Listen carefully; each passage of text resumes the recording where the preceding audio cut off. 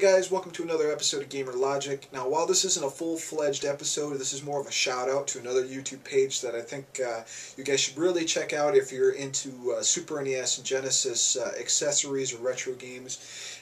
And the site itself, or the YouTube channel, is called Xband 411, and I'll go ahead and put a link in the actual description of this video. But for those of you who don't know what Xband is, Xband was released for the Genesis and the Super Nintendo back in the 90s, and it was a modem.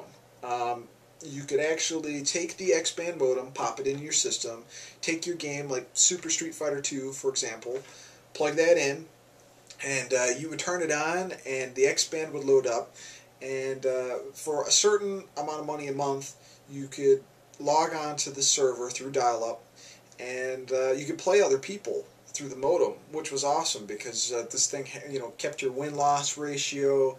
You could send emails to people and just play other people either locally in your city or nationwide.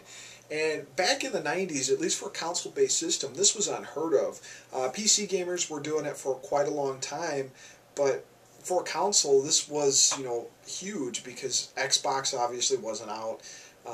PlayStation 2, all of those had modems and stuff like that, but this was the 90s, and Xbox and Genesis did not have anything like this, so this was really, really, really ahead of its time.